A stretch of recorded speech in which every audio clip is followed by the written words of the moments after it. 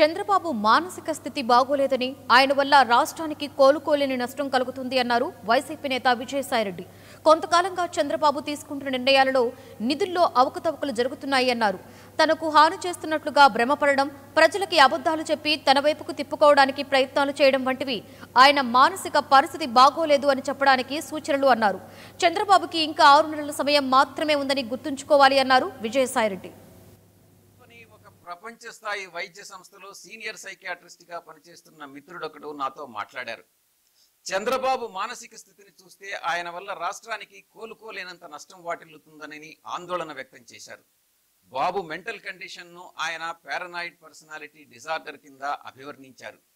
కొంతకాలంగా ఆయన మాట్లాడుతున్నటువంటి తీరు, తీసుకుంటున్నటువంటి నిర్ణయాలు, నిధుల వినియోగంలో భారీ అవకతవకలు ఆయన మానసిక రోగ లక్షణాలను నిర్ధారిస్తున్నాయి.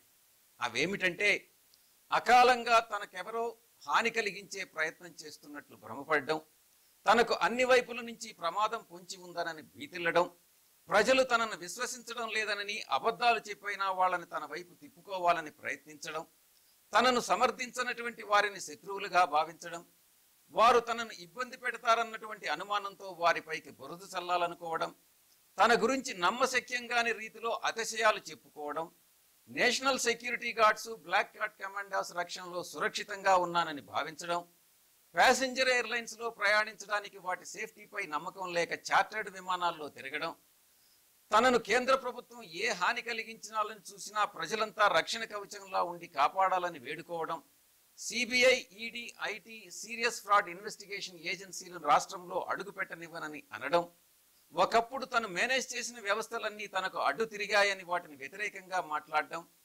దేశాన్ని రక్షించేందుకే ఇతర రాష్ట్రాల నేతలను కలుసుకుని మద్దతు కూడగలుగుతున్నానని ప్రగల్భాలు పలకడం, ఇవన్నీ చంద్రబాబు గారి దిగజారుతున్నటువంటి మానసిక ఆరోగ్యాన్ని పరిస్థితిని సూచిస్తున్నాయి. ఇప్పటికైనా ఆయన దగ్గరి వారెవరైనా వైద్య సహాయం అందేలా చేయగలిగితే పాపం ఆయనకు వ్యాధి ముదరకుండా ఉంటుంది. ఇక మీ ఇష్టం. ఎటు చూసినా మరో 6 నెలల కాలం మాత్రమే ఆయనకు ఉందన్నటువంటి విషయం గుర్తుంచుకోవాలి. For more updates, please subscribe 99 TV Telugu.